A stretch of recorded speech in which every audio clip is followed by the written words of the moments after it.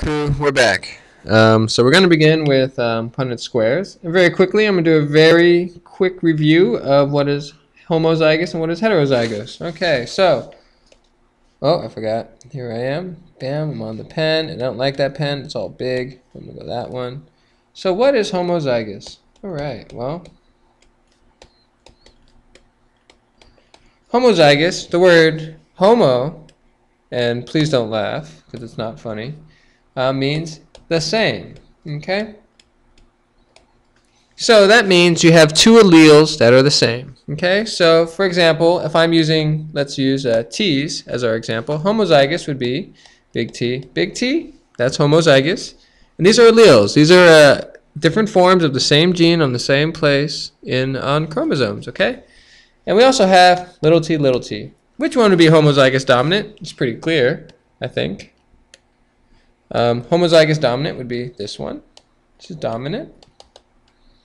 So homozygous dominant. And this one would be recessive. Okay? So we have two homozygous. We have two homozygotes, or possible alleles, in our gametes, which can be homozygous dominant or homozygous recessive.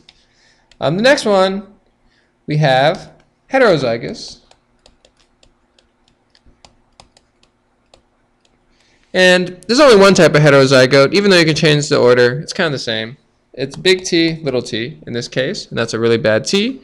Or the exact same thing, which would be little t, big T. Okay? Oops, that's a bad T. There we go. All right, so now what are we going to do right now? We're going to answer question number 5 from section 11.2, which is in the worksheet I gave you on Friday. Section assessment.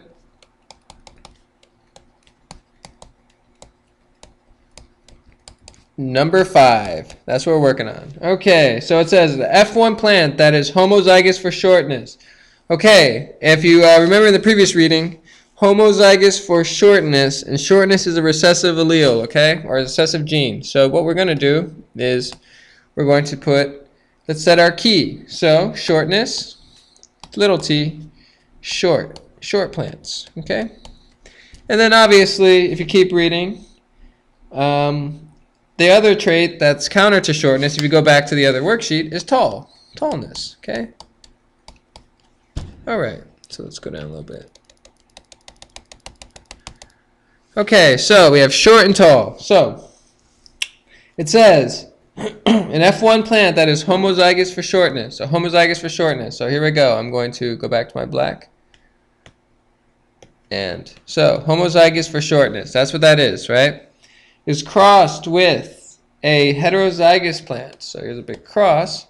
It's crossed with a heterozygote. There you go. Does everybody see that? What probability that a seed from the cross will produce a tall plant? Well, it says use a Punnett square to explain your answer. Compare the probable genetic variations in the F2 plants. Remember, probability. It involves Punnett squares. So here I go, drawing a square. Bam, look at that. And then I'm going to go to the bluage. Let's make these blue this time. I'm going to set little t. And on this side, I'm going to set big T, little t. I'm going to do my cross. So, now that we have this all set up, the question is, whoa, I hit the mic there. Keep that there. Boop, boop. Okay. Now the question is, how do we answer the question? It says, how many tall plants would be? Well, it's a lot of answers, and that's actually asking for the phenotypic ratio, right? Phenotype, how tall it is. So let's just do the geno and phenotypic ratios here, and then we'll be able to answer those questions. Really easy. So here I go. I'm going to do the phenotypic first, I guess. Which is a little bit harder, but that's okay. It's not even that hard, but, you know. Ration. Whoa, let's erase that. Look at this. Oh, look at that. Gone. All right, so here we go, phenotypic ratio. So what do they look like? Well, I look at these bottom two here are obviously going to look like what? They're going to be short. So there's going to be 2 short, okay, to 2, look on top, 2 tall. Yeah, even though, and why are they tall? Just remember that the big T is dominant, to 2 tall.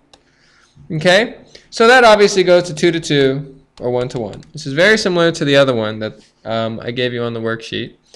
You'll find that these are relatively easy and there's patterns, but we haven't quite recognized a lot of them yet. But we're just going to practice these, okay? So we have genotypic ratios.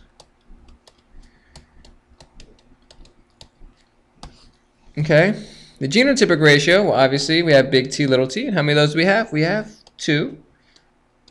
And how many little t's we have? We have 2, little t's. And that obviously goes to, fast forward, 1 to 1. Bam, this one's done. This is very much similar to the other one. That is off of the worksheet entitled How to Use Punnett Squares to Predict Outcomes of Crosses.